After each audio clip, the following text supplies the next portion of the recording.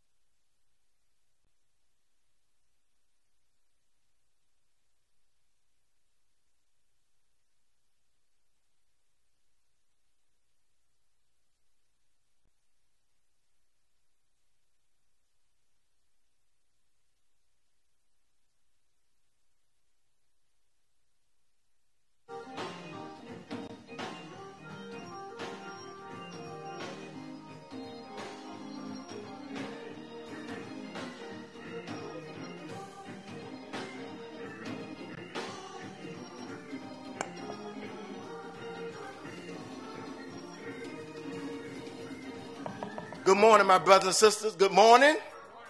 Good morning one more time. The Bible says, "Oh, give thanks unto the Lord, for he is good, for his mercy endureth forever. Oh, give thanks unto the God of gods, for his mercy endureth forever. Oh, give thanks unto the Lord of lords, for his mercy endureth forever. To him who alone doeth great things, for his mercy endureth forever. To him that by wisdom made the heavens, for his mercy endureth forever. To him that stretched out the earth above the waters, for his mercy endureth forever. To him that made great lights, for his mercy endureth forever. The sun to rule by day, the moon to rule by night, for his mercy endureth forever." Amen. To him who smote Egypt and his firstborn, for his mercy endureth forever. My God. And brought out Egypt from among them, for his mercy endureth forever. I can go on and on and on.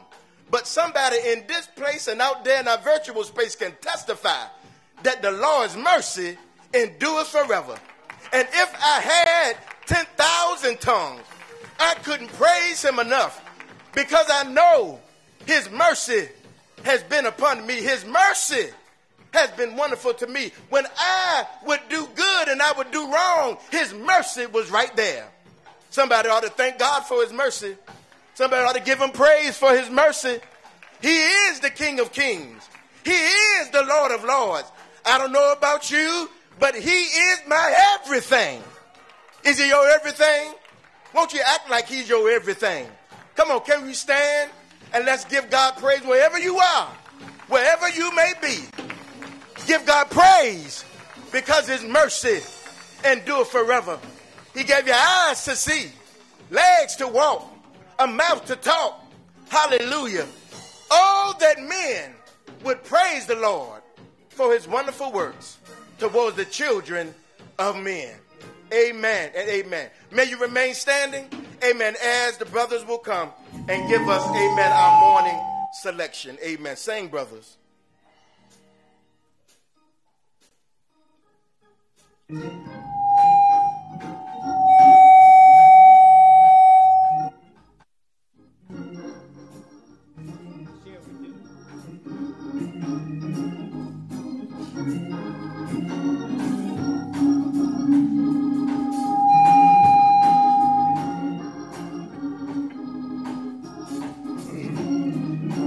Was lost in sin, but Jesus took me in, and then a little light from heaven filled my soul.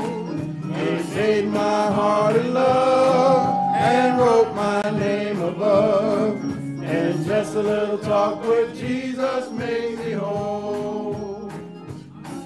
I may have doubts and fears, my eyes be filled with tears, but Jesus is the friend who watches day and night.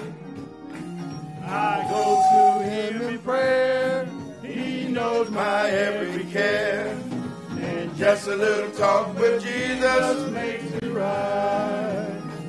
Now let us have a little talk. Come on, y'all. Y'all know it. Tell him all about our trouble. He will hear our faintest cry. Answer by and by. Feel a little prayer we're turning. Know a little fire's burning. Find a little talk with Jesus makes it right. Now let us have a little talk with Jesus. He will tell him all about our trouble. He will hear our faintest cry. He will answer by and by. Feel a little prayer we're turning.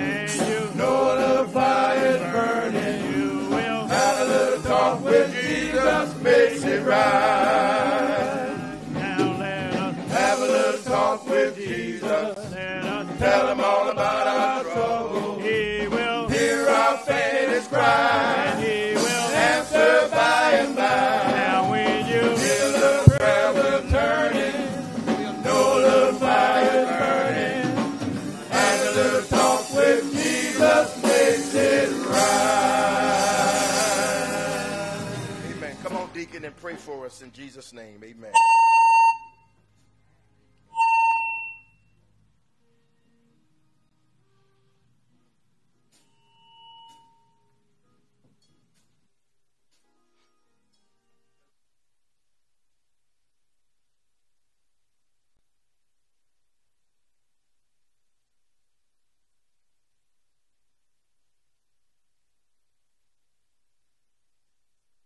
Let us bow our heads in prayer, please. In the first 2 chapters of Acts,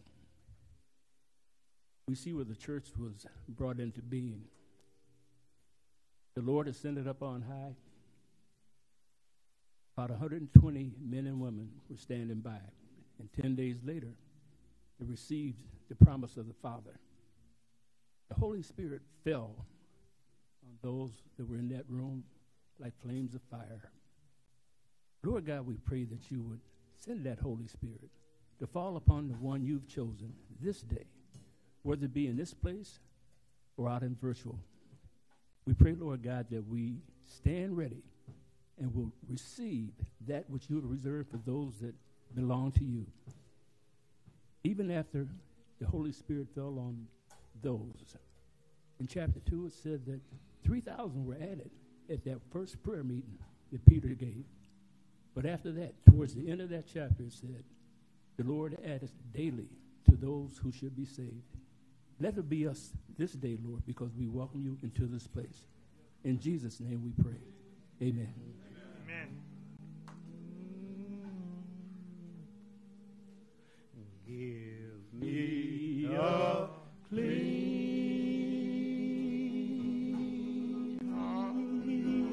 heart, so that I serve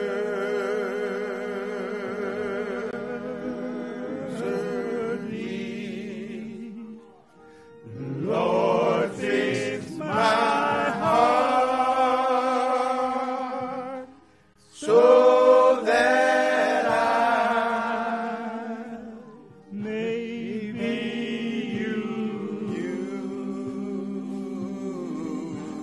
by thee, for I'm not worthy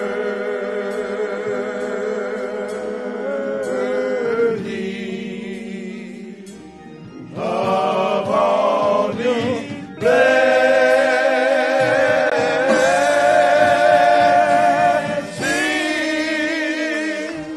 Give me a clean heart.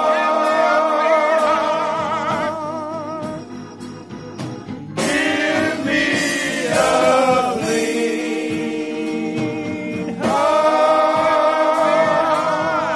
Oh, Lord. Give me a clean heart. Then I'll follow thee. Amen. Amen. Amen. You may be seated in the presence of the Lord. We're going to ask the men to come and give us a selection at this time. Sing, brothers.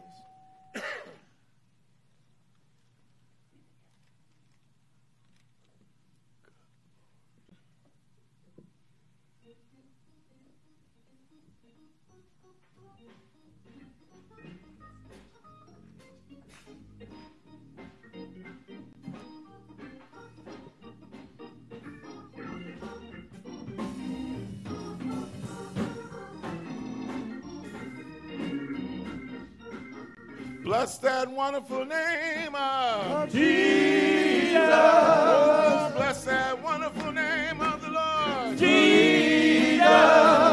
Bless that wonderful name of Jesus. No other name I know.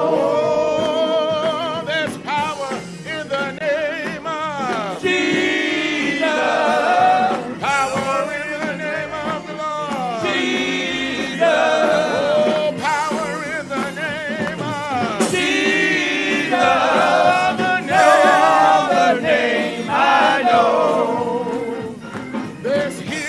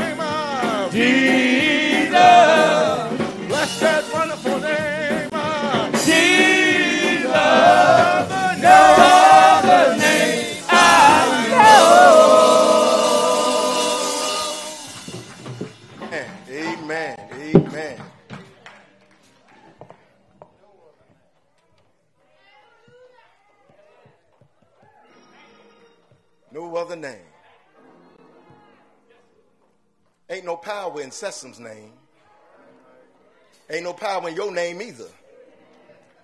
But there is a name that is above every name. And at that name, every knee shall bow, every tongue shall confess that Jesus is Lord. I feel like preaching here because I know that there's no other name. I tried them for myself and I found out no other name that I know. No other name that can heal you. No other name that can bless you. No other name. Say yeah. Ah, yeah. Hallelujah. Thank you, brothers. No other name. I know Trump think he got some power. I know Joe Biden think he got power. I believe Congress believe they got power. But there is a name that when he rose on the third day morning, he rose with all power in his hand. And that same power that was in his hand is in his hand today to deliver and cure whatever's going on in your life. Can we give God praise for Jesus? Amen. That's all y'all got for Jesus? Come on, can we give God praise for Jesus? That's right, that's right, that's right, that's right. For Jesus. Jesus. Hallelujah. Hallelujah. Thank you, Jesus. Thank you, Jesus.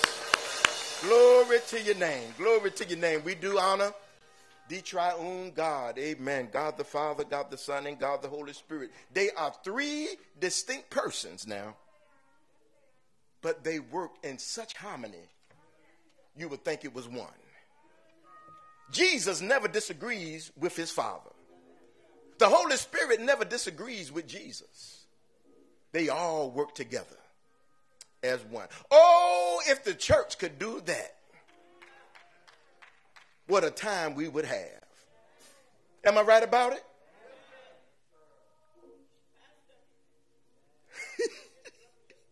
Yes, ma'am. Yes.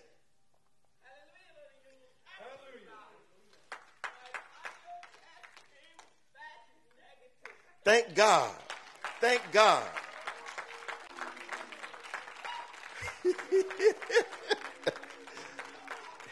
You weren't out of order. You were in order. Amen. Thank God. Yeah. You got the right to praise him, darling. You got the right. Anytime the test come back negative. Hallelujah. Anybody ever been there that the test came back negative? And then there was some time where the test came back positive. And you're still here. You took your licking, but you keep on ticking. You're still here.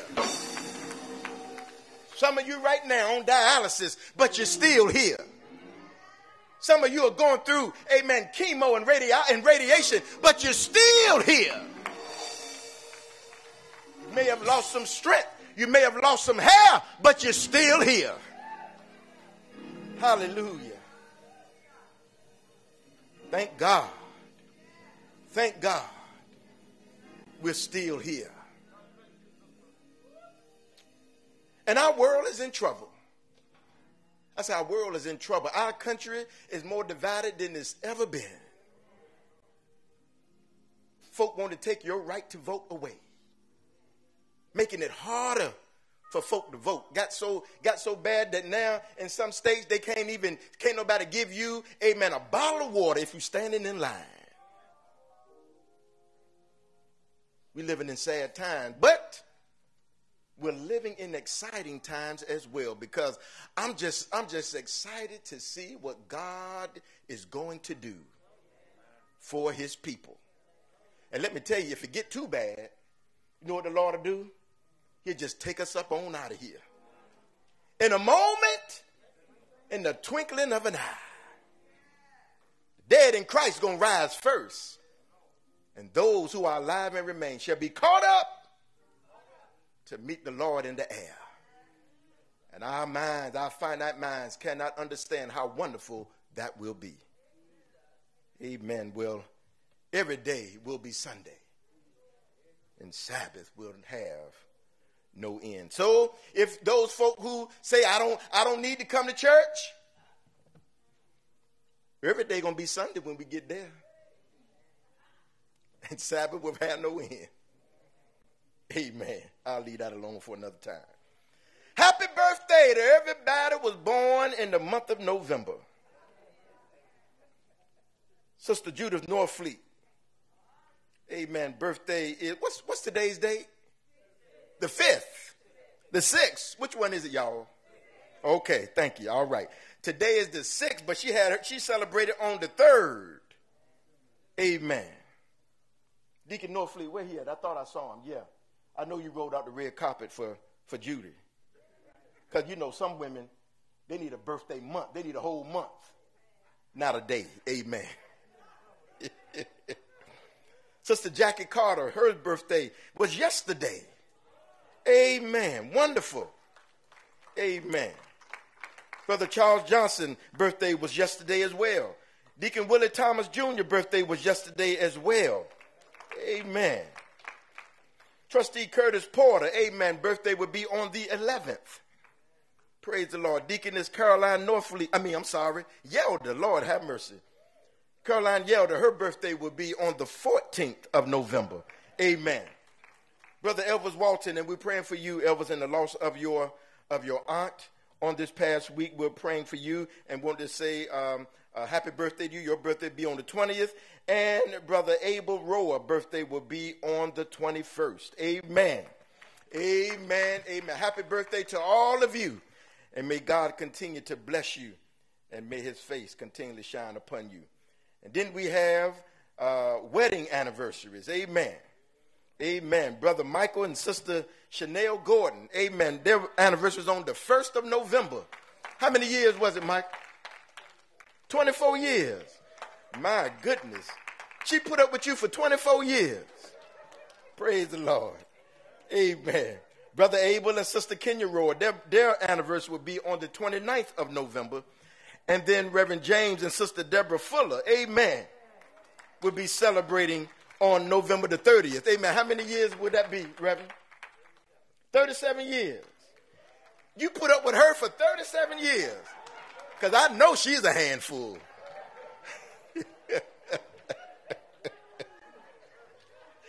Amen. Amen. Praise the Lord. May God bless you. May God keep you. Listen, happy anniversary to all of you. Amen. Some people don't last 24 hours, let alone 37 years. Amen. And so we thank God, amen, for all of the birthdays.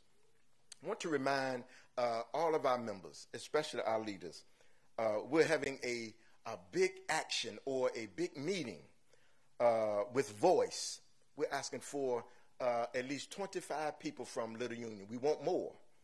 Amen. To attend this meeting that we're going to have on December the 4th. All right.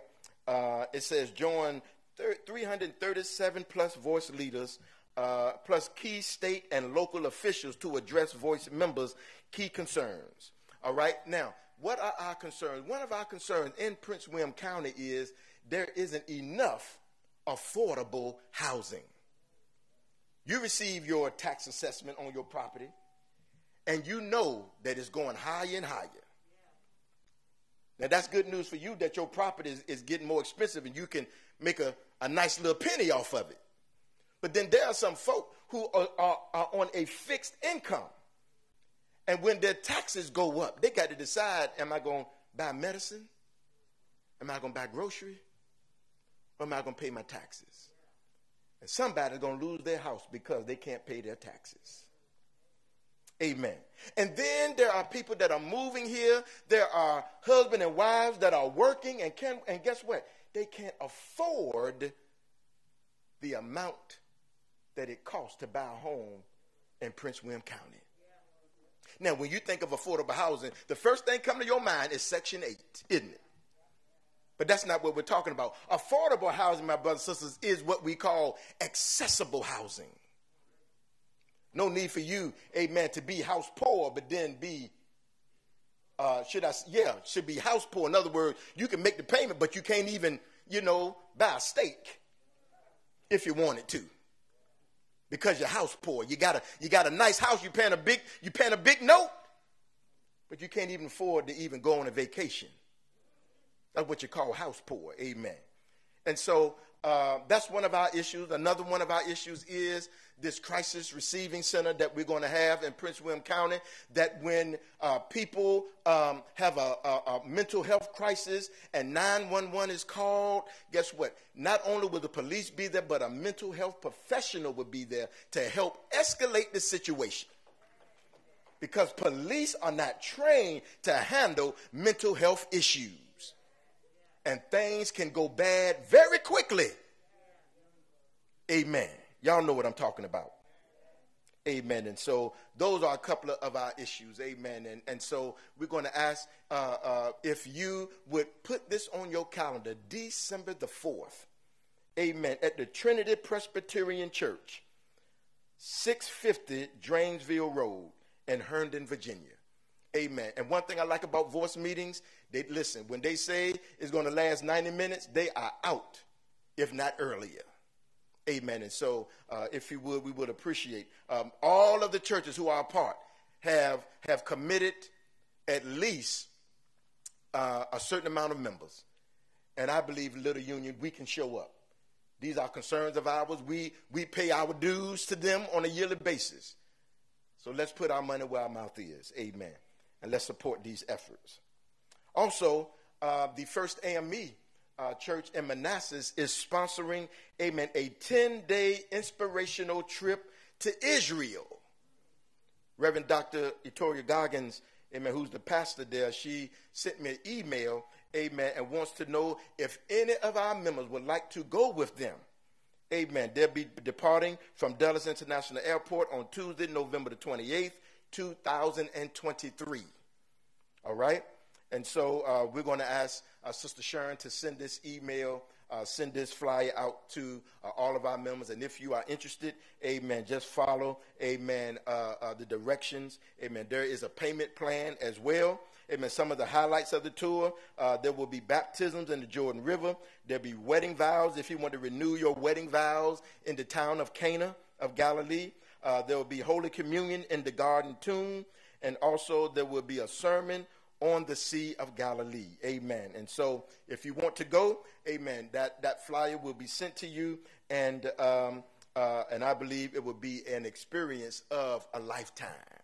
Some folk have already been there, and they've expressed how wonderful and how glorious it is to be, amen, to walk where Jesus walked and to stand where Jesus stood. Amen and amen. Also, my brothers and sisters, please don't forget to continue to pray for those who are on our sick and prayer list. Amen. So many people are suffering, and is Sister Lucas, she's still in the hospital? All right, want to continue to pray for her. I wasn't able to get to her this week, but we will definitely get to her, amen, hopefully today. Amen. Want to continue to pray for everyone that's on our list. Amen. Thank God that, again, your name is still on the list. If your name not on the list, either one or two things: you got better, or you went to that other land, amen, where you'll never grow old. But thank God you're still on the list, amen. And we'll continue to pray for you, and even you. And don't forget, my brothers and sisters, there are all the ways to give. You can text to give, amen. You can text, amen, 773-570-2088, amen. If you text that number, amen, follow the instructions, and it'll be easy for you to give just like that. You can bring your tithe, amen, on Sunday morning, put it in the basket. You can also bring it during the week, put it in the deposit box. You know what that is, amen. And you can also go online to our website and also to our church app. We have a church app, amen. And you can give that way too. But however you give, continue to give, and we thank you, amen, for your giving. For you can't beat God's giving, right?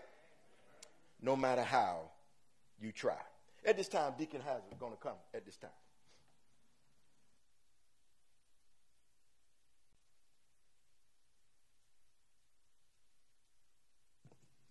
Good morning, everyone. Just as a reminder, October was Clergy Appreciation Month. We had two key members of our clergy staff, to include the pastor, were not here last Sunday. So we counted it right to wait till they were present to make a presentation directly to them. So this morning, it is my honor to make presentations showing our appreciation for all the work that our clergy does. At this time, I would ask Pastor Sessoms if he would come and receive this token of appreciation. Bless you. Thank you so much. Thank you so much. And the second token that I have is for Reverend Bell. Reverend Bell.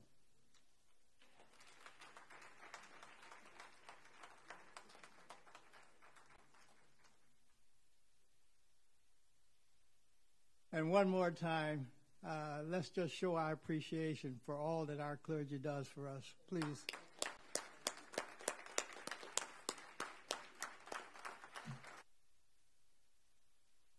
Thank you so very much. Thank you again, especially to the clergy of this church, to Reverend Johnson, Reverend Bell, amen, Reverend Fuller, Minister Sanchez. We thank God for all of them, amen. And some of y'all laughed at that background music I was playing last week during my little talk and my appreciation, amen. But nevertheless, we do appreciate the gifts that God has given to this church, amen. And we thank God for them, amen. Another thing, Brother Duke and his wife on November the 4th. November the 4th. November? December. Oh, December. Okay, December ain't here yet. Okay, we got you. We got you. Amen. Amen. Amen. Amen. Amen. At this time, Reverend Johnson wants to share with us real quick. Come on, Reverend Johnson.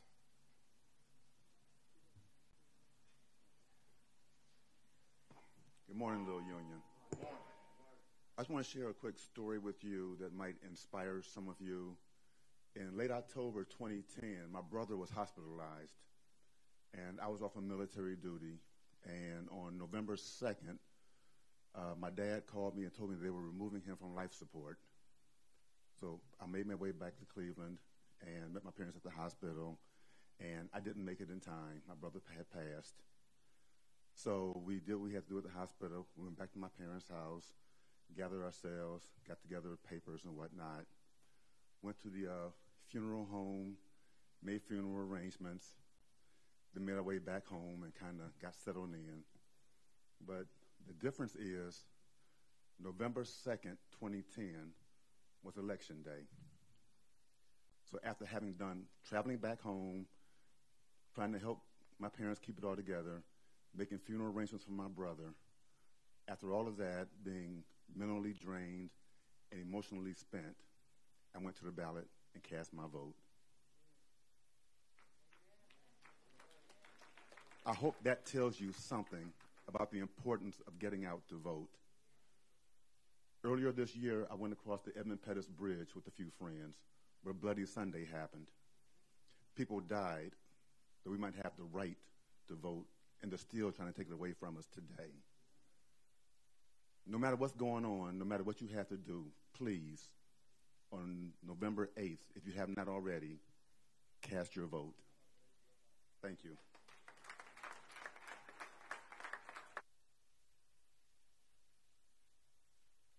Amen.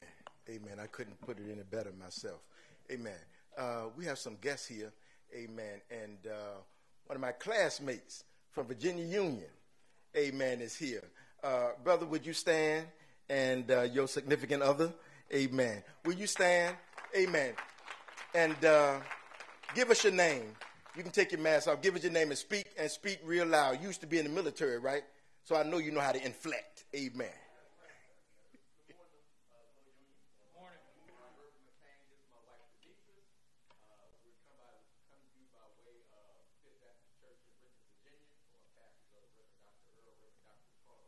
Mm-hmm. We moved up in the area during the COVID pandemic, so we've been doing a lot of virtual attendance. I've been preaching a little bit, so I've been moving around, trying to be in the house of the Lord whenever there's an opportunity to do so. But now things are clearing up. Praise the Lord. Frat brother, one of the greatest fraternity ever made. He invited me. Wow. And, we did a little research, and when I looked at the website and saw that my classmate was the pastor, I said, God was speaking. Yes, sir. Amen. We're thankful to be here. We're thankful to be in the house of the Lord. We have enjoyed the service so far, and we look forward to preaching and continue to praise God. Amen. Amen. Amen. God bless you. God bless you. Amen. Amen. So glad. It's always good to see a familiar face. Amen. And so we thank God for you. And I know, a couple of years ago, one of your best friends, one of our classmates, New Bill, passed away. And it did something to all of us. But thank God that God can heal us where we hurt. And we give God praise. Amen for that. Amen as well. My brothers and sisters, if you will, get your Bibles out. Amen. And turn with me to the book of Matthew chapter 18. Book of Matthew chapter 18. I want to read verses 15 through 17. Matthew 18, verses 15 through 17. And I'll be reading from the New King James Version. Matthew 18.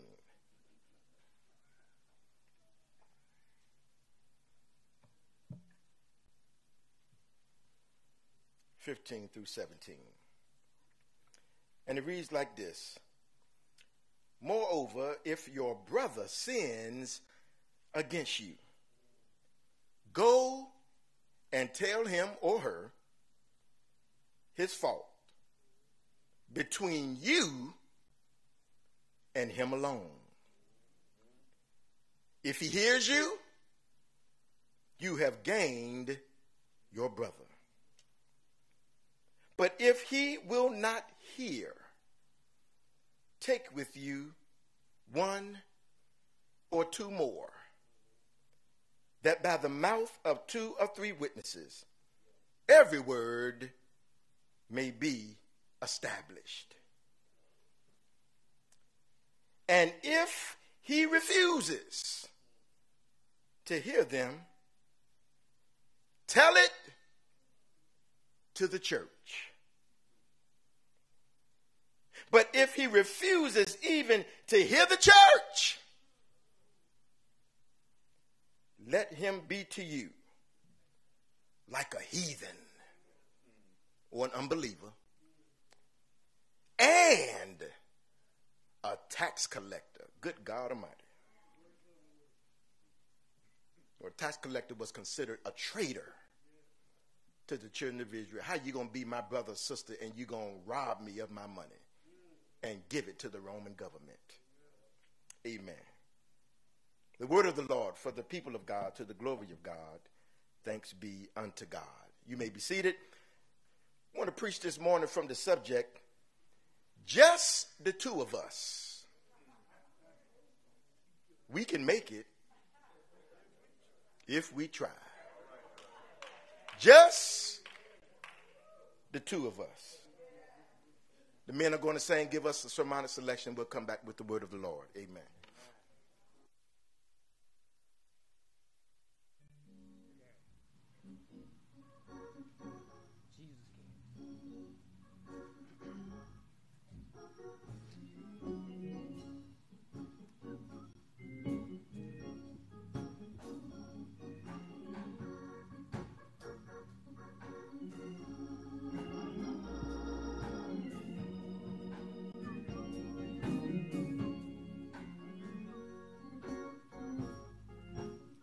Jesus kiss when I'm burdened. Yes, he cares when I'm all alone.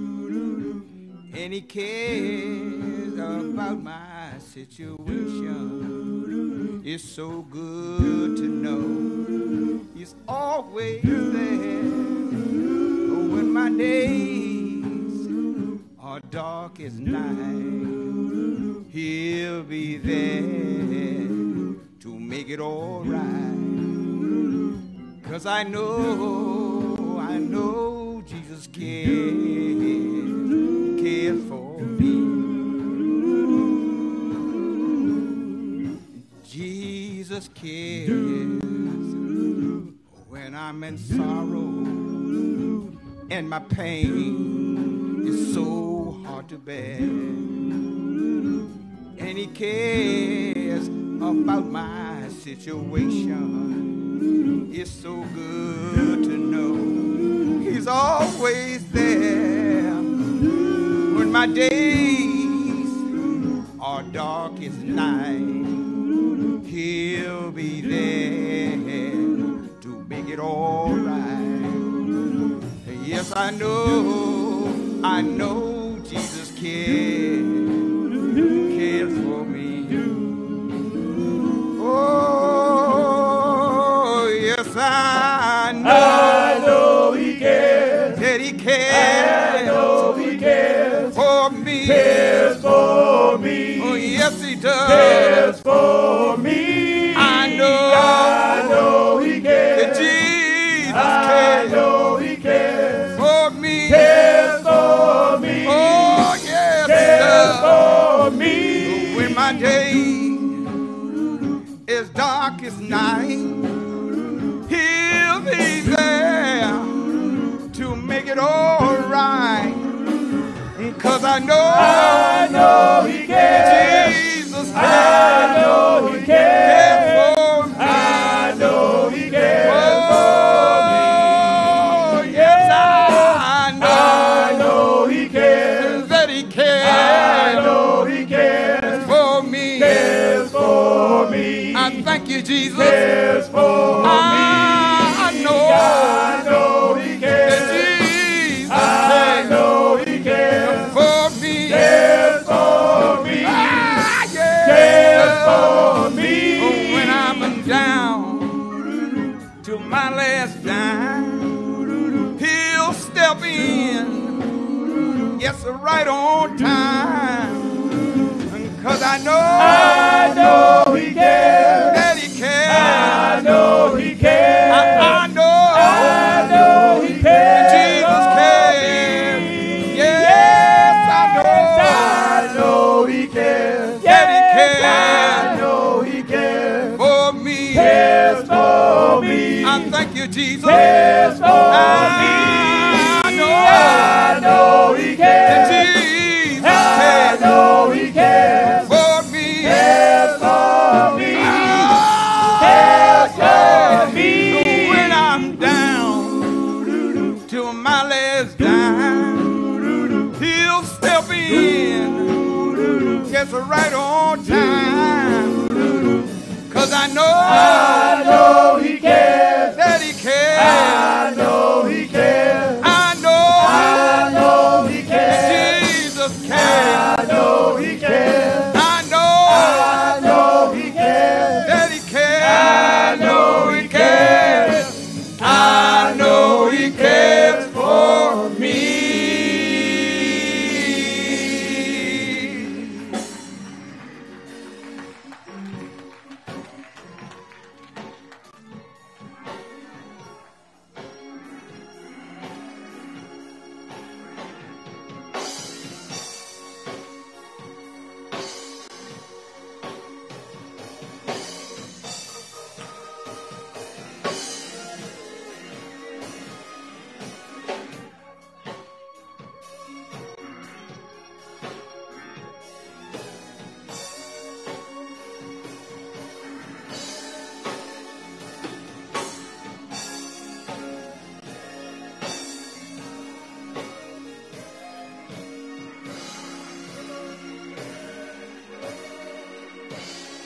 Come on, can we give God praise?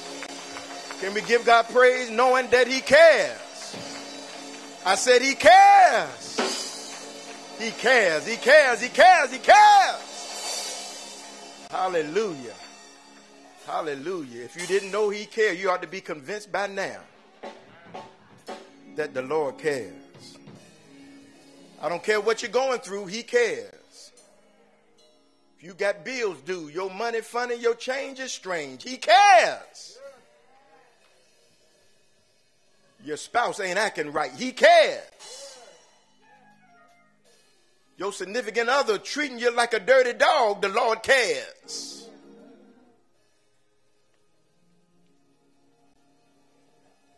The pain you feel in your body, he cares. That son, that daughter who just won't act right, I'm telling you, the Lord cares. That burden that you feel, he cares. That rejection that you felt, he cares.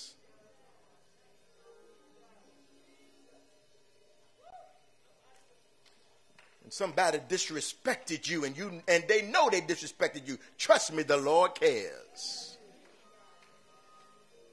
He cares. I'm so glad. There are some folk that don't care.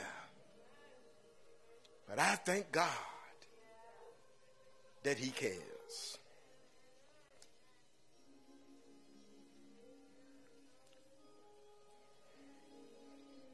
So draw me nearer, nearer, blessed Lord, to the cross where thou hast died.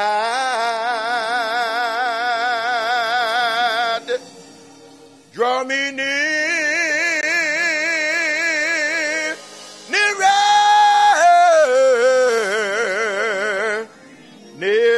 Blessed Lord, my, to thy precious, to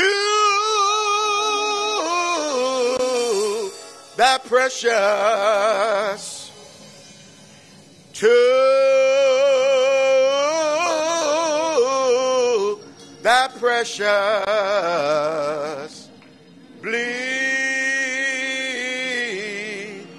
bleeding side.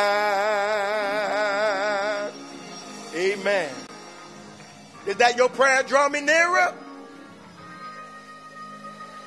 Think about it. Think about it. Think about it. Yes, sir. Play, Michael. Play, Michael. My. My.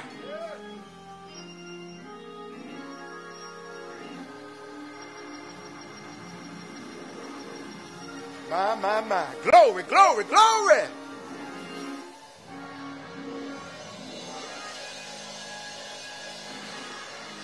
Glory, glory to God. Glory to God. Oh, yeah.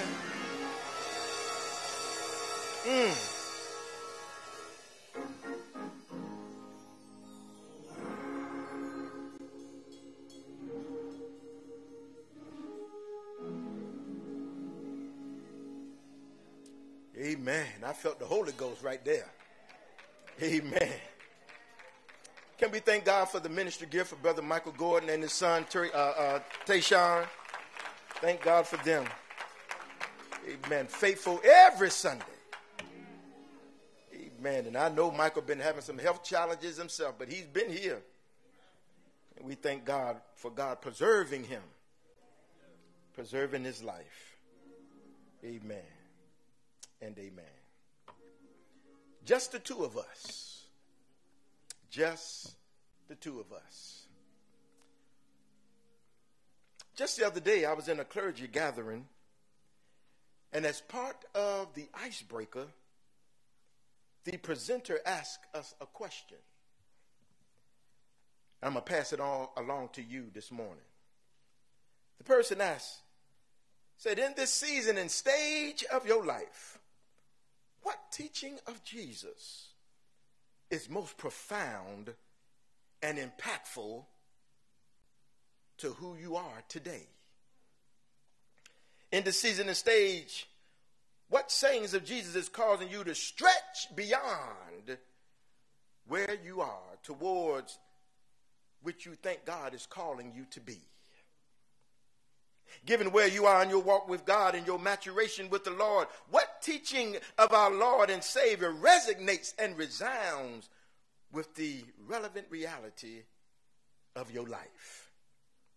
What are the words that come out of your mouth, that should I say come out of the mouth of Jesus, that causes you, amen, to grow and draw closer in your walk with him? What teaching of Jesus impacts you the most right now? Somebody may answer that the teaching of Jesus concerning forgiveness, because you know it's a challenge to forgive folks 70 times 70. For someone else, it may be your prayer life. As you realize that your prayer life is a little inefficient and deficient. And you remember Jesus talking about, amen, that persistent widow, amen, who kept knocking on the unjust judge's door. To remind you that sometimes you have to pray, and keep on praying until the Lord answers. Got to be persistent in prayer. Somebody else may be focused on learning to walk by faith and not by sight. Amen. Maybe God is calling you to get up out of your boat and walk by faith, but you find yourself sinking every now and then because you take your mind and your focus off of Jesus. Maybe that's your challenge. For someone else, maybe it's worry. Amen.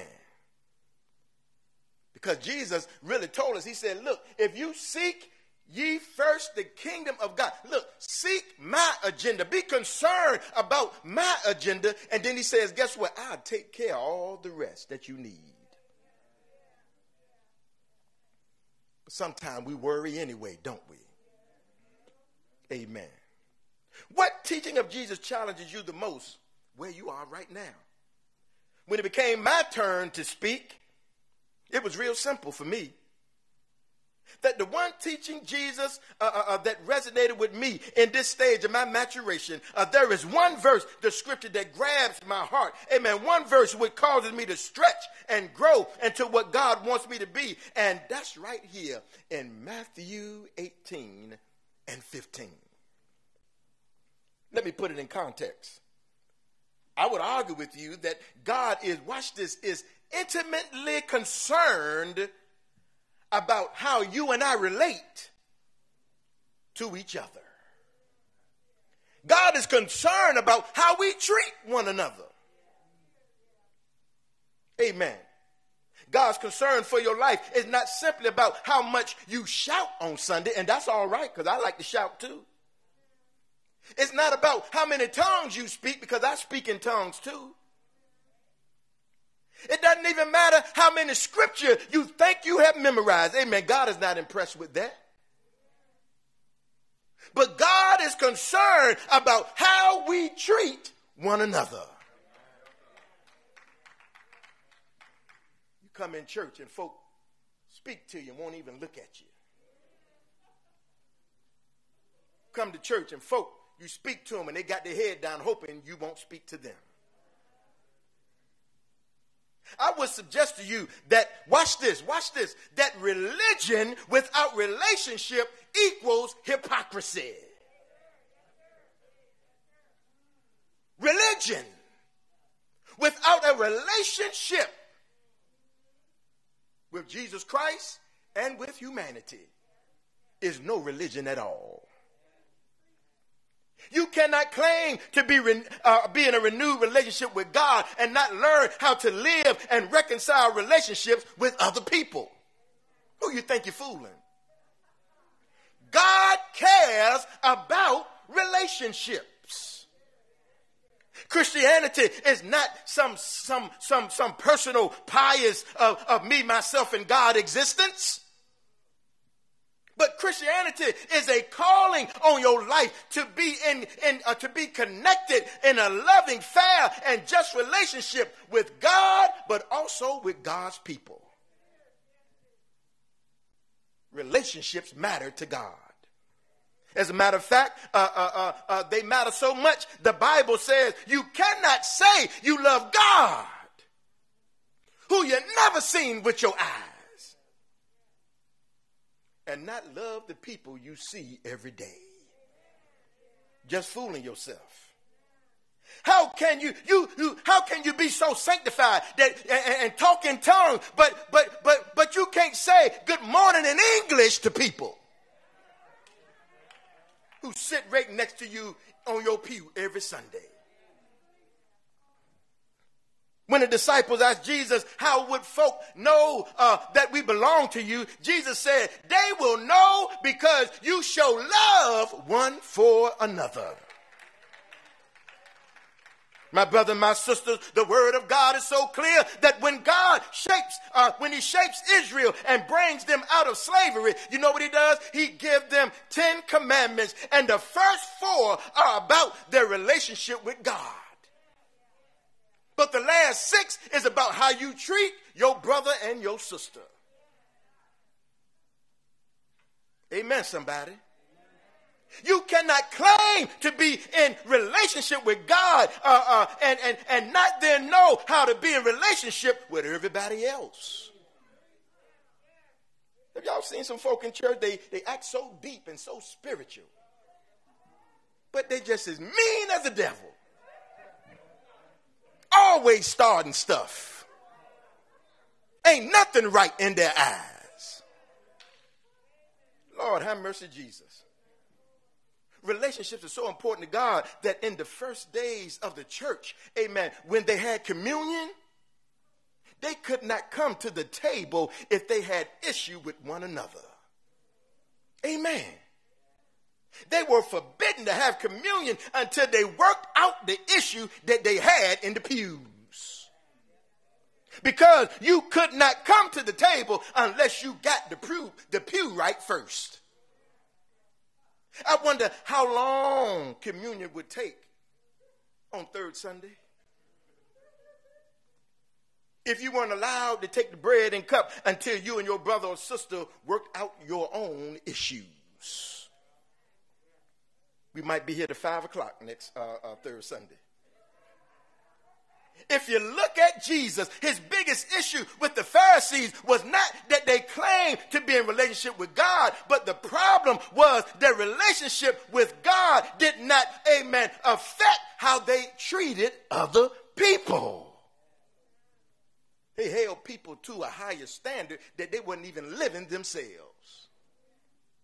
That's why I got a problem with these folk talking about you're a murderer if you believe in a woman's right to choose. And guess what? It's them same folk who've had abortions in secret.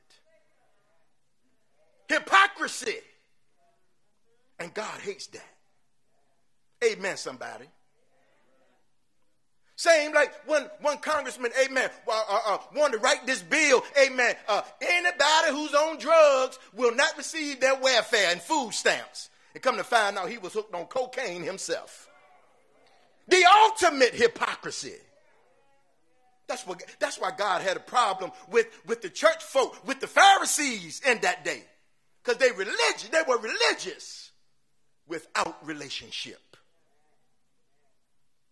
Jesus looked at them and called them hypocrites. Because how can you say you love the word of God and that you love God himself and be as mean and mean-spirited and just being downright ugly to folk? Told you some folk just nice nasty. They can smile in your face and still be nasty. As a matter of fact, if you take a step back and you look at the teaching of Jesus, the bulk of what Jesus teaches is not about how you get to heaven. Amen. The bulk of it has nothing to do with how you operate in the church, but the bulk of Jesus' teaching is how you deal with people on the street. How to love and live with those, amen, who say they love the Lord. It's about relationship. Relationship matters to God.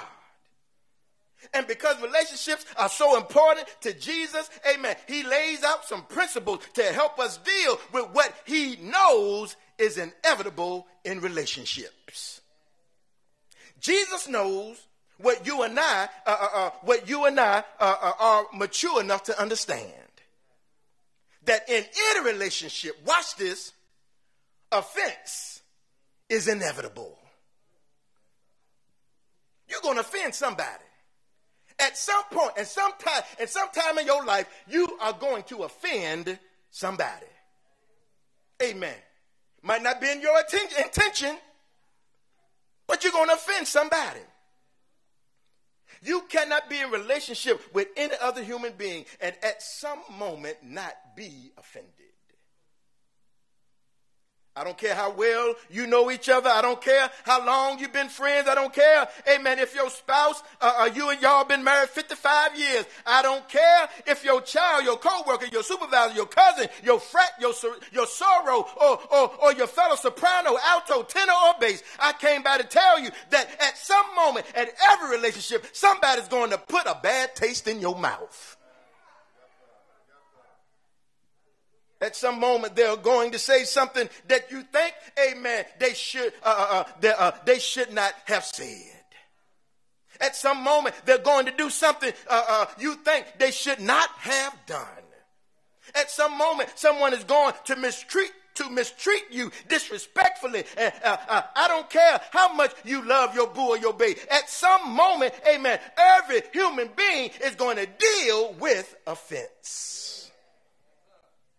As a matter of fact, y'all just tell yourself, offense is inevitable. It's inevitable. And since offense is inevitable, the presence of offense is not what destroys relationships, but it's how you handle it that destroys relationships. You can't avoid being offended, but it's how you handle it. It will determine whether your relationship remains or not. Amen. And realizing that offense is inevitable, Jesus lays out one verse of scripture that's meant to help resolve just about everything. Jesus knows you're going to be offended, amen, knows you're going to be mistreated, and so he speaks to us in this 18th chapter in one verse that is meant to help resolve half of the mess that we go through. One verse will diffuse, amen, that passive aggressiveness with your coworker. One verse will help deal with that issue in the soprano section in the choir. One verse will rectify church and make church a better place. One verse will make your family reunion less awkward. One verse will help resolve the pettiness that destroys friendships. One verse, if you put it into practice, it will change everything. And it goes a little something like this. If anybody does you wrong, go to them directly. Tell them how you felt. Just between the two of you. I call this the 1815 principle. Hashtag 1815, if you will. Here it is. If somebody leaves a bad taste in your mouth, and they will. If somebody offends you, and they will. If somebody mistreats you, and they may. Don't just sit on it. Don't just let the fire, amen, build up, amen. But go to that person directly and tell them how they made you feel. Now, you can take it or leave it, but it's written in red. Y'all know those words that are written in red. Who's talking? Jesus is talking. These words are written in red. So I suggest you pay attention to them. This is how Jesus says we ought to handle things. And notice,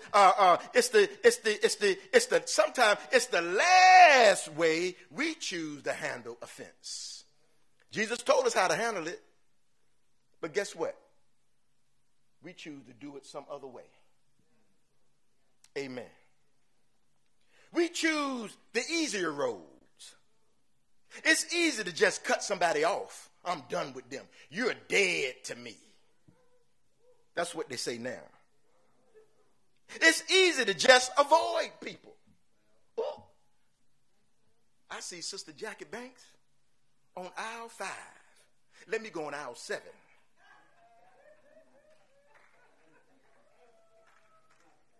It's easy to avoid people.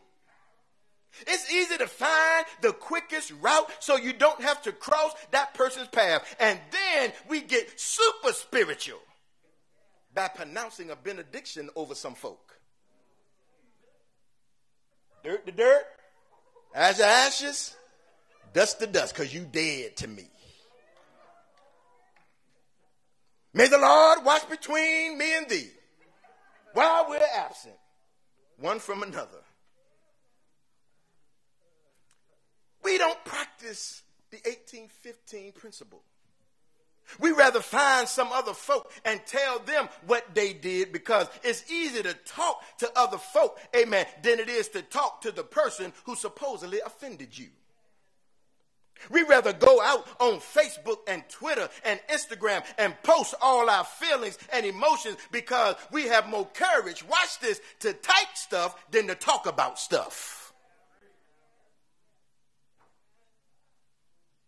A lot of us get bold when we in meetings.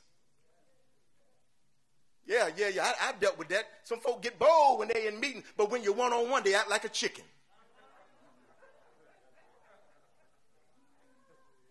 I noticed that some folk get real bold in some of these meetings. Amen. I know. But they act cowardly one-on-one. We want to act like we're super spiritual sometimes. And act like nothing bothers us, because we want to act like we're so saved and sanctified and that our skin is so thick that nothing gets underneath our skin. It just rolls off of us. Well, who you think you kidding? But you know you are hurting from the inside out. We would let it fester in our spirit and disturb our joy and ruin our peace, so that every time you see that person that offended you, you feel some kind of way, and it's sitting right there underneath your skin. And so the next person who dares look at you wrong, amen, you take it out on them. That's why some folk don't need to be dating as soon as they get out of a relationship. Some folks, soon as they get divorced, or soon as they quit dating somebody for 25 years, they go right into another relationship, and you haven't even dealt with the issues. So you take that same old baggage and bring it into the next relationship. It's not going to work. We let it fester. Amen. And so now we're damaging relationships with people who had nothing to do with what happened to you. And Jesus is saying, when someone has done you wrong, I need you to go to that person directly, just the two of you, and share with them how you felt. 1815, amen. It's hard to put into practice. And I kept wondering, why do we tell other folk? Why do we post stuff on social media? Why do we let it fester? Why don't we just do what Jesus told us to do? Part of the answer is, watch this, that some people are addicted to victimization. Some people love playing the victim. Some people love putting themselves in a permanent, pathetic place so that they can always be the victim and therefore have an excuse to respond in a way that they want, because guess what? They are the victim, and you can, and guess what? And guess what? So they feel their mess can be excused. I'm the victim, so I can treat you any kind of way. I'm the victim. I can talk to you the way I want to talk to you. You excuse yourself from being obedient. You excuse yourself from being godly, amen, because you say, well, they did me wrong, and so now I can do whatever I want to do to them. I have found that people who are addicted to being the victim, they hate being, watch this, called out. Yeah, they do. They hate being called out. They want to pass on bad behavior and don't like it when you tell them that whatever he or she did to you does not justify how you are choosing to respond. Amen. Because your victimization does not give you an excuse to act ungodly. I know some of you all have not are not going to like this, so let me give you some scripture. Amen. The Bible says in John 5, Jesus comes to the pool of Bethesda, and there's a brother, amen, who's been laying there sick for 38 years, amen. And Jesus comes to him and asks him a question. He says, do you want to be made well? The man gets an attitude with Jesus and says, how you going to ask me that, do I want to get well? I've been here 38 years, and you want to know if I want to be made well? You see, Jesus understood that everybody who is down don't really want to get up. And I need to know, amen. Jesus said, I need to know, do you want to stand on your own 2 feet? Amen. Do you want to be more than a victim, but do you want to be a victor?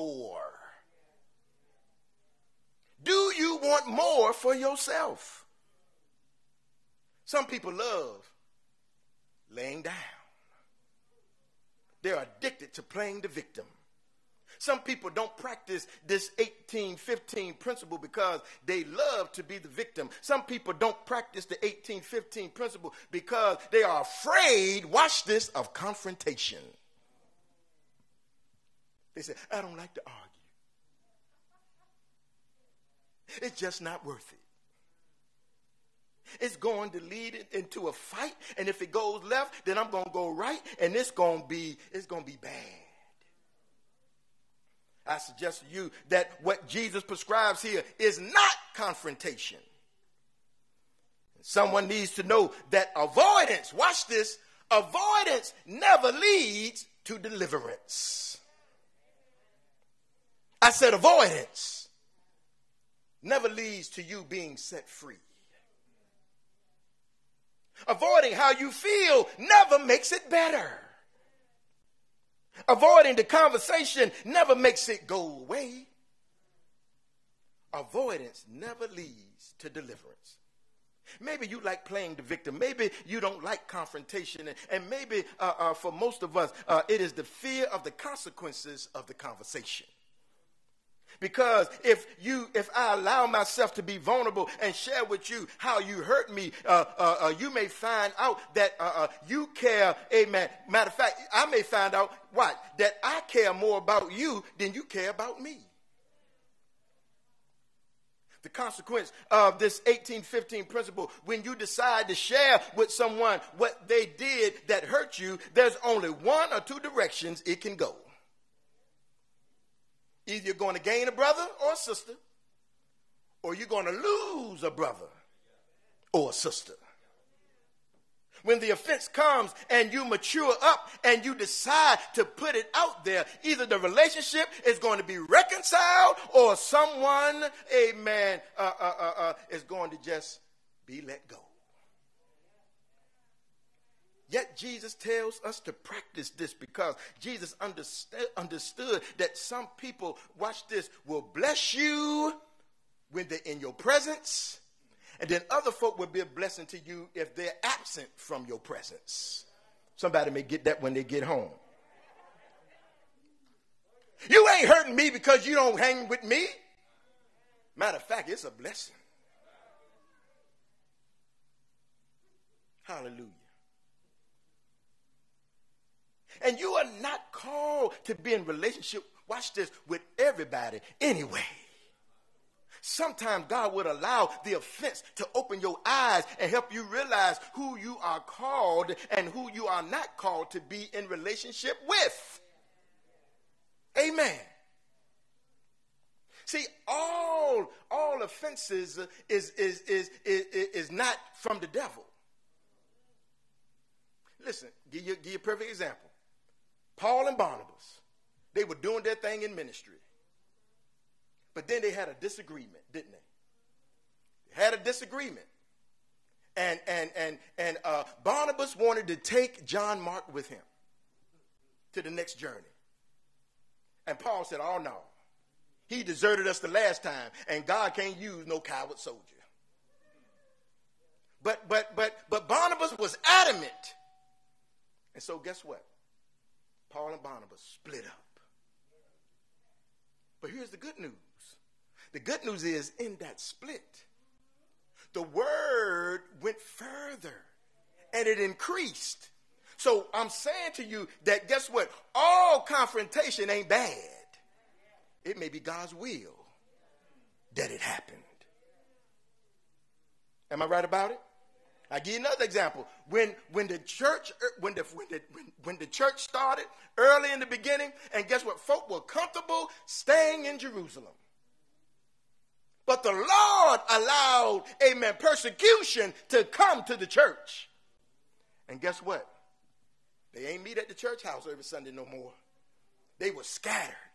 And as they were scattered, they were sharing the word. See how God does?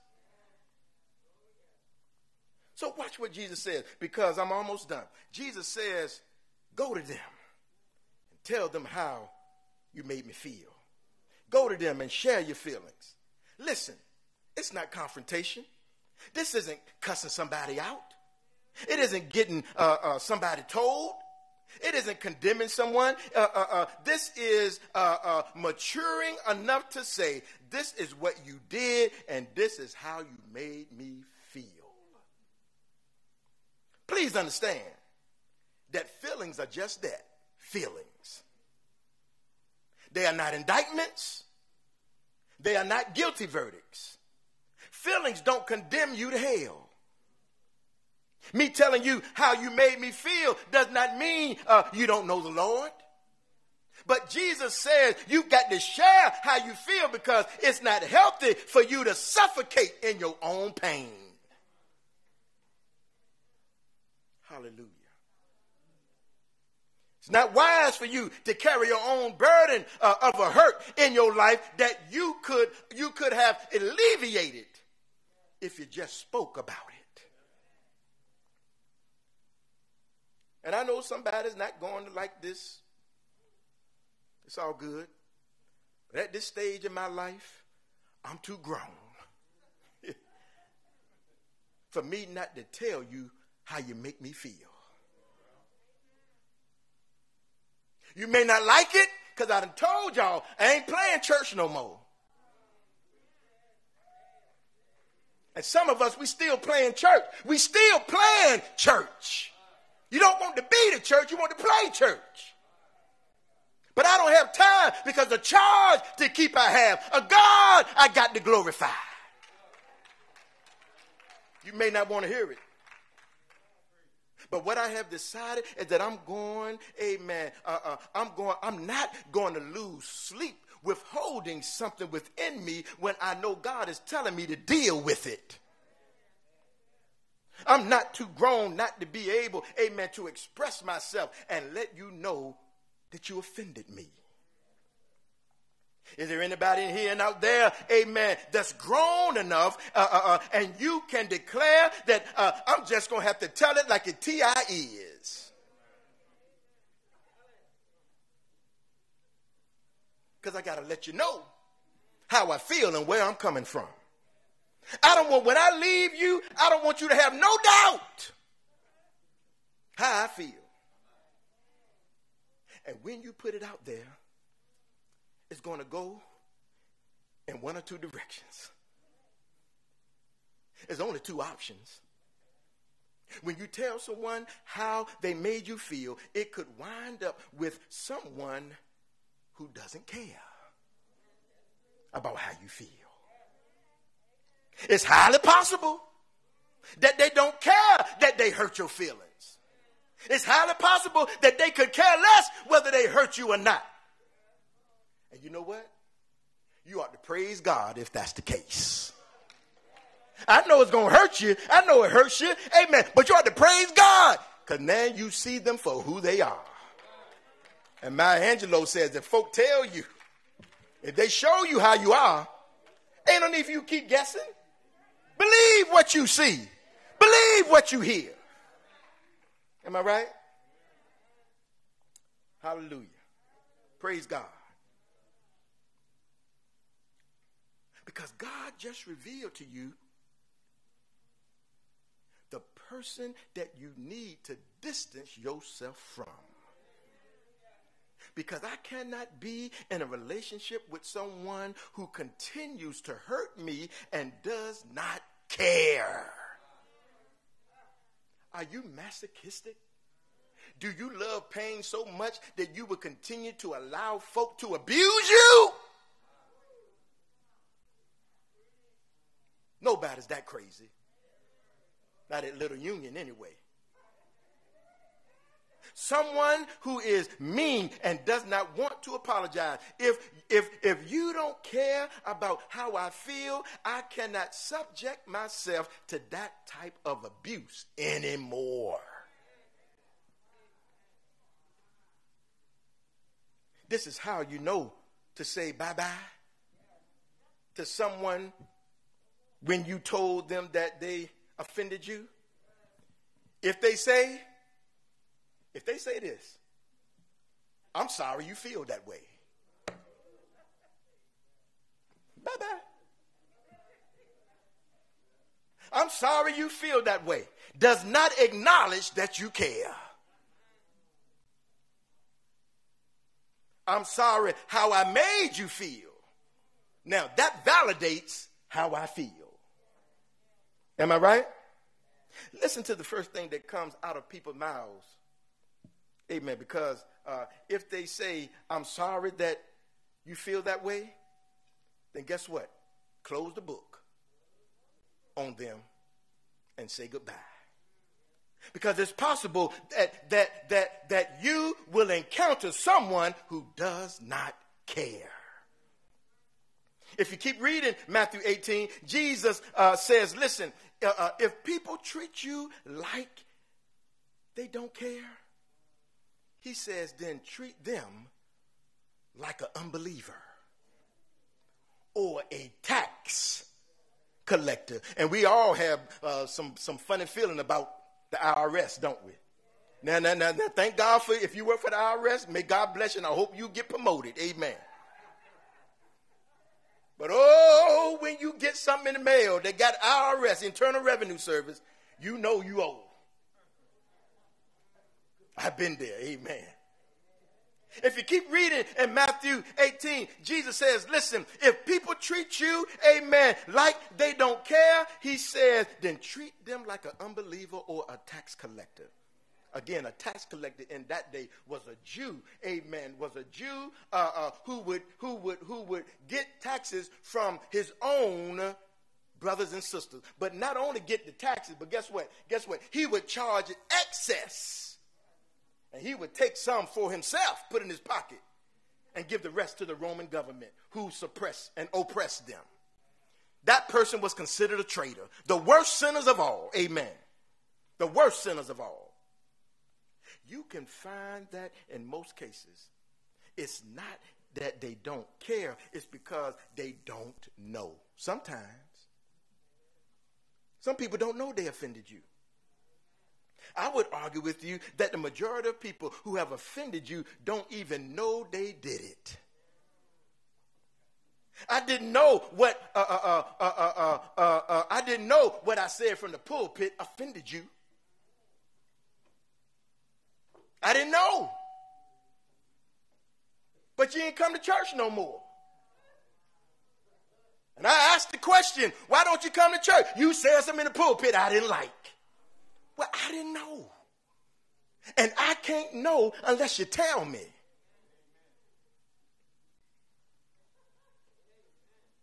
Amen, somebody. But you get in your group and you say it, but you couldn't come to me one-on-one. It's tight, but it's right.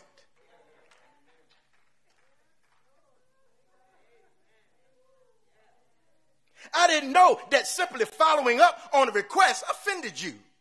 I didn't know that because I didn't ask your permission, it offended you. I'm trying to do ministry, and you mean to tell me I got to keep taking frivolous votes? I told you I ain't playing church. We're doing the Lord's work here. I didn't know that my actions left a bad taste in your mouth because you didn't tell me. And listen, I know I'm a prophet and priest, but guess what? A prophet don't know nothing unless God tell him. And God ain't going to tell the prophet everything. God going to use you to tell me some stuff. Amen, somebody. Be careful about these folks that always got a word for you. What they'll try to do is manipulate you. That's what they'll do. And if you don't come to me and share with me that I offended you, guess what you do? You rob me of the opportunity of knowing what my offense was.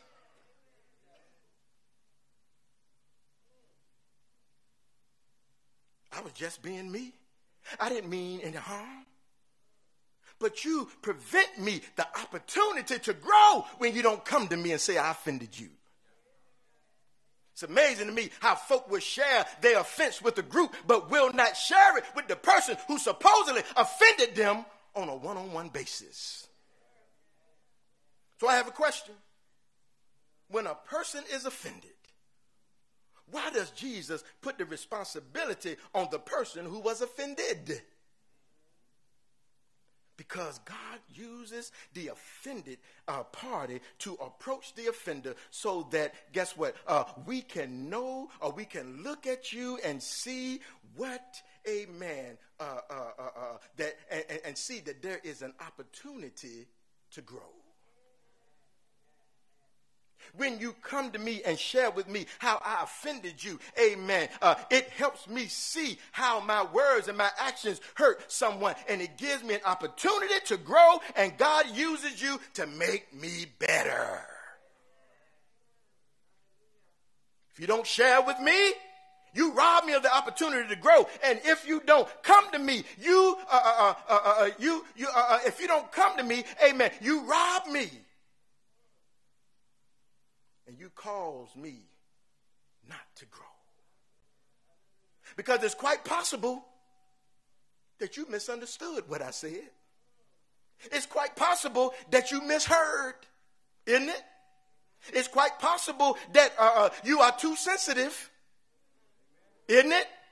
It's quite possible that when you look for stuff to be offended by, you'll find it. I told you I love court shows. And I love divorce court. I love watching divorce court. Amen. And a lot of times, every time you turn around, Your Honor, I looked into his or her cell phone. And the judge would tell him, if you look for something, you will find it. So if you come to church looking for wrong stuff, you're going to find it. People, there's some folk that actually come to church flipping the Bible. They ain't looking to read. They're looking to see if you made a mistake. You come to church for the wrong reason. God has never anointed anybody, amen, to keep the preacher in check.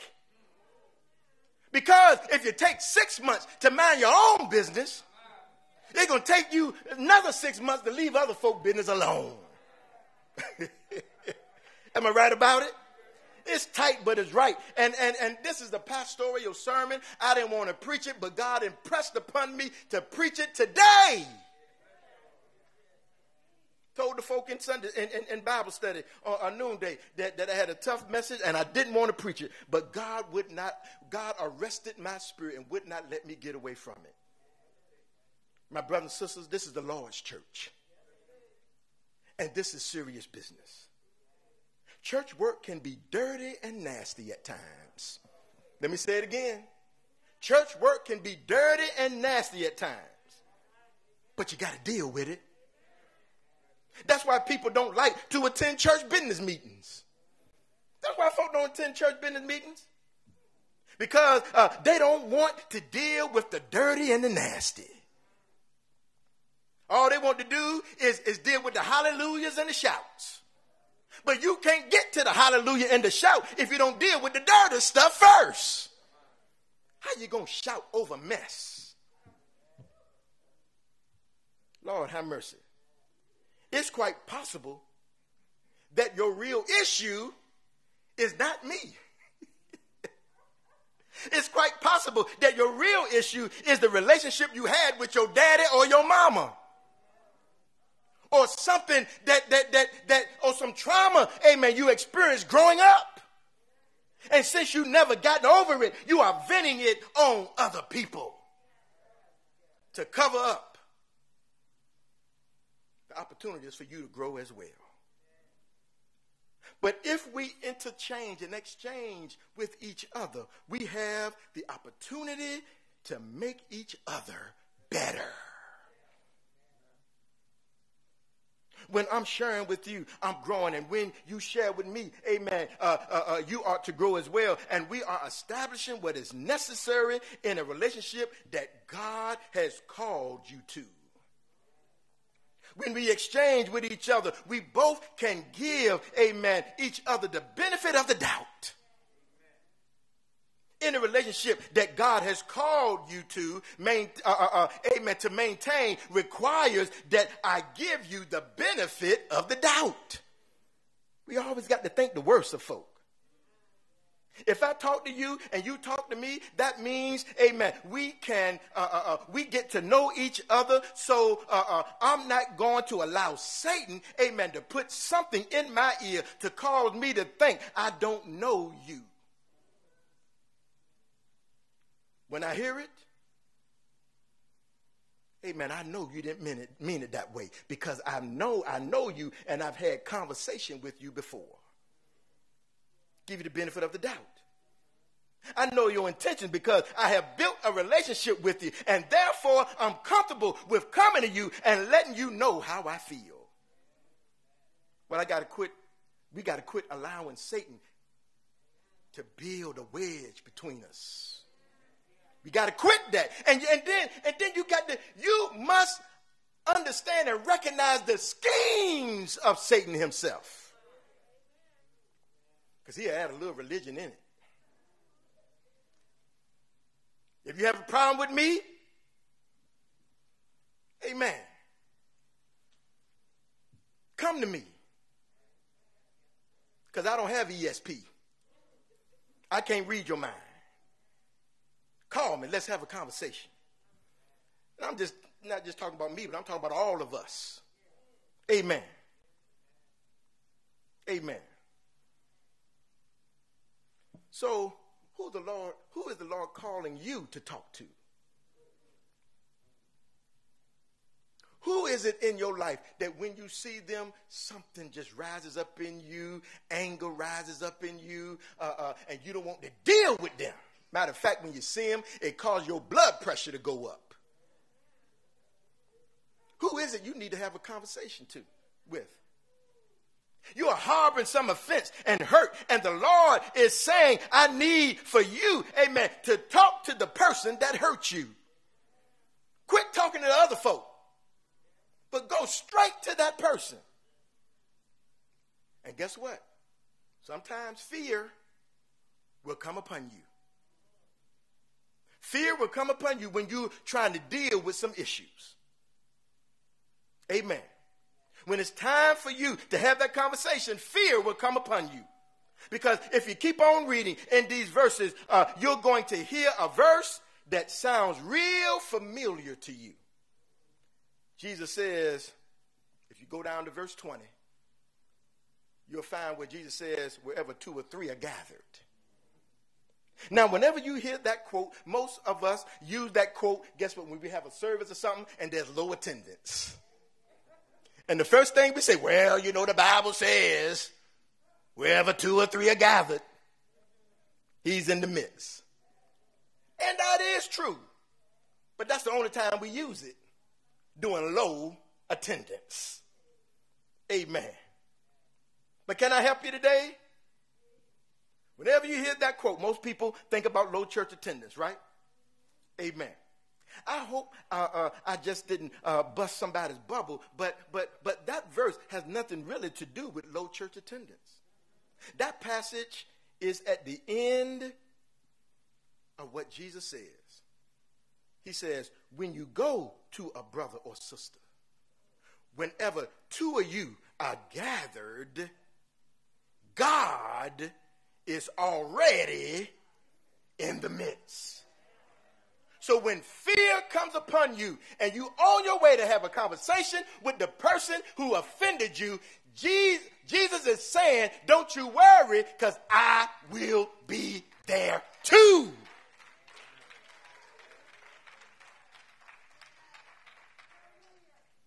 We got to get away from, we're in the same ministry together, and I'm not going to offend because I don't want to offend my friends.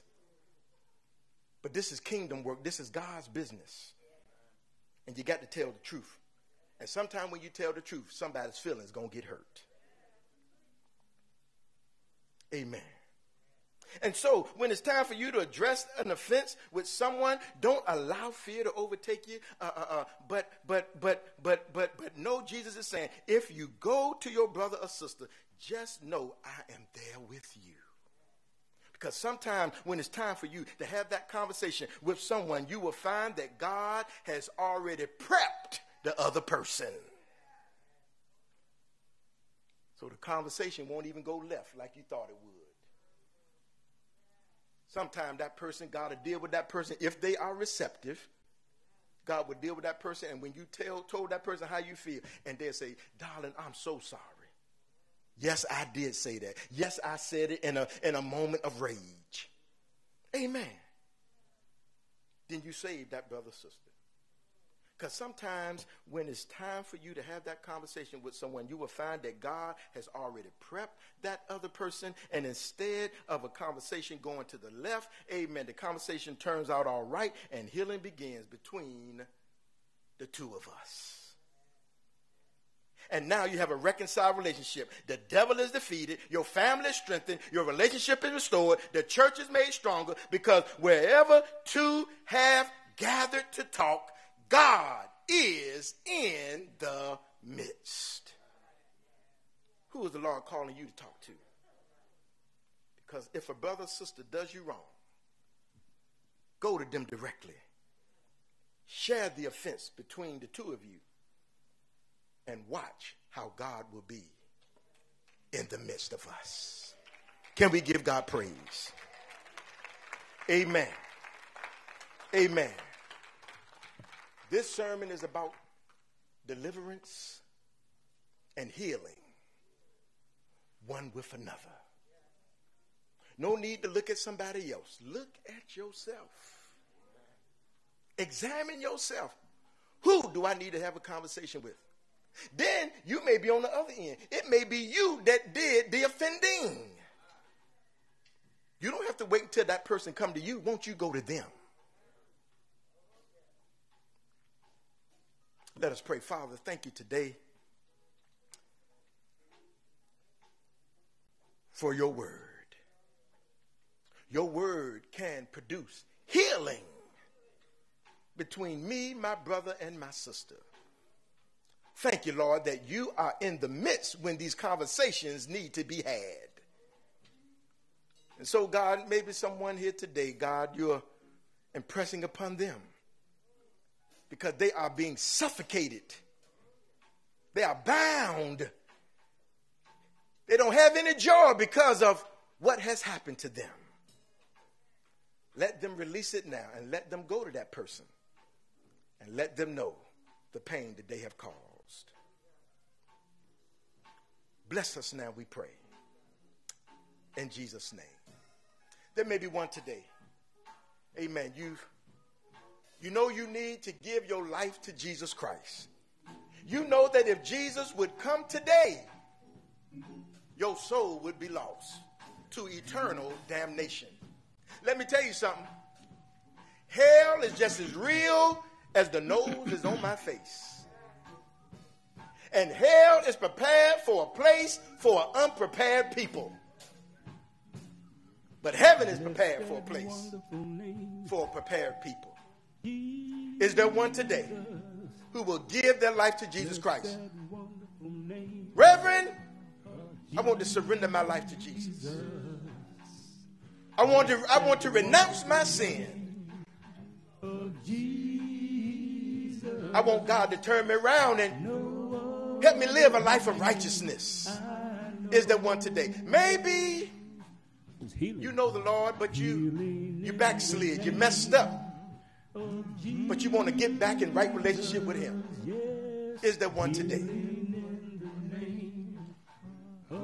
God says, I'm married to the backslider. Then the third call is for those who are saved, but you don't have a church home and you want to cast your lot right here at the Little Union Church.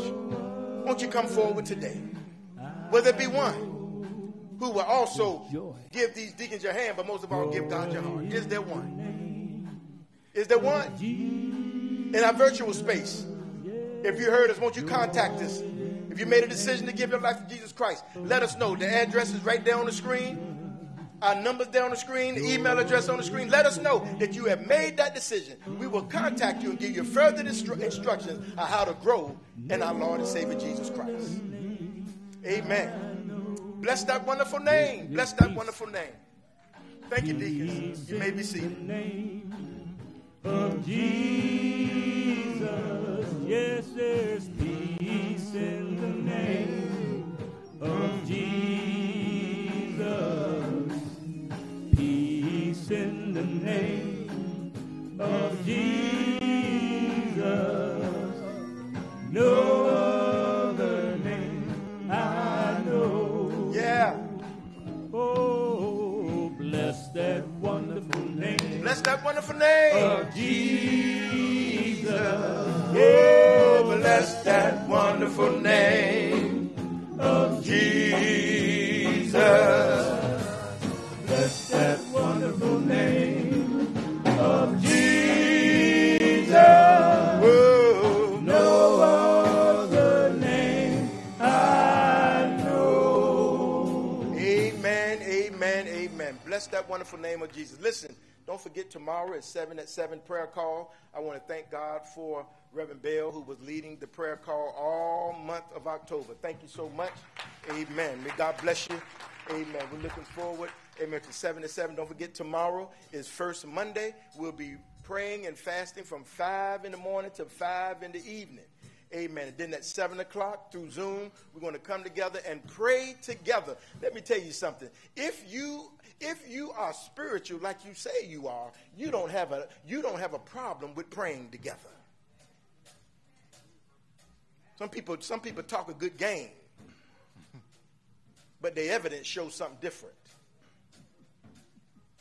Take time out to pray. Because guess what? And some of you ought to be ashamed of yourself. Some of you will show up for the business meeting on Zoom, but won't show up for prayer on Zoom.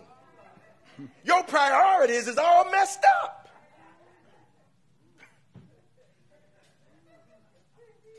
I don't understand that. That you show up on the business meeting, but won't show up for prayer meeting. Help us, Lord.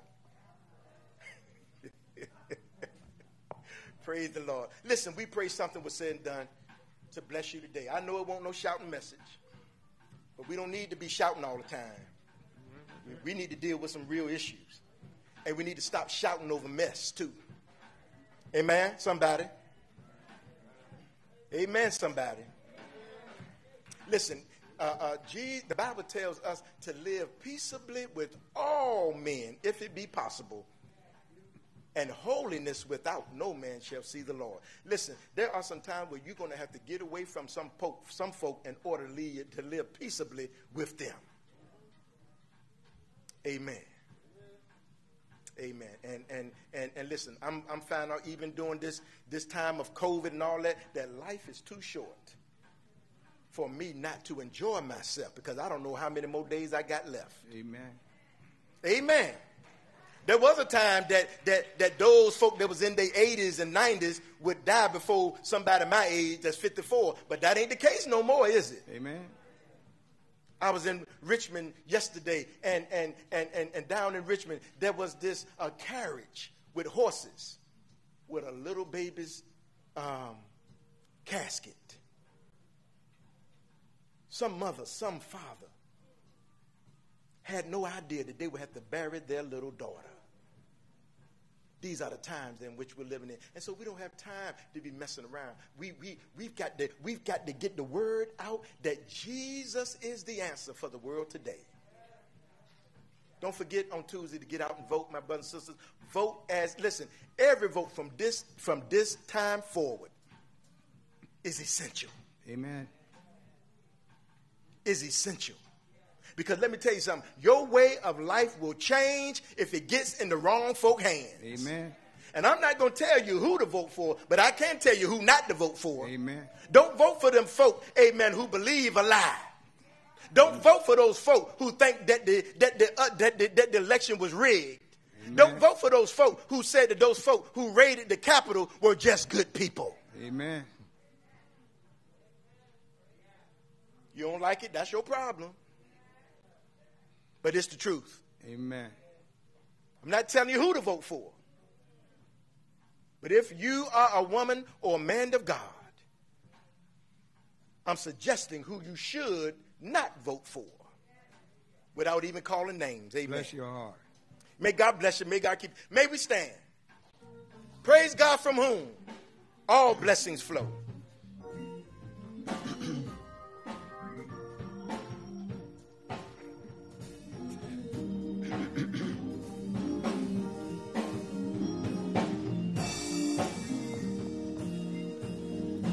Praise God, from whom all blessings flow. Praise him, all creatures here below. Praise him above, ye heavenly hosts. Praise Father, Son, and Holy Ghost. Now unto him who's able to keep us from falling and to present us faultless before his presence with exceeding joy. To the only wise God, our Savior, be glory, majesty, dominion, and power, both now and forever. And we all sing. Amen.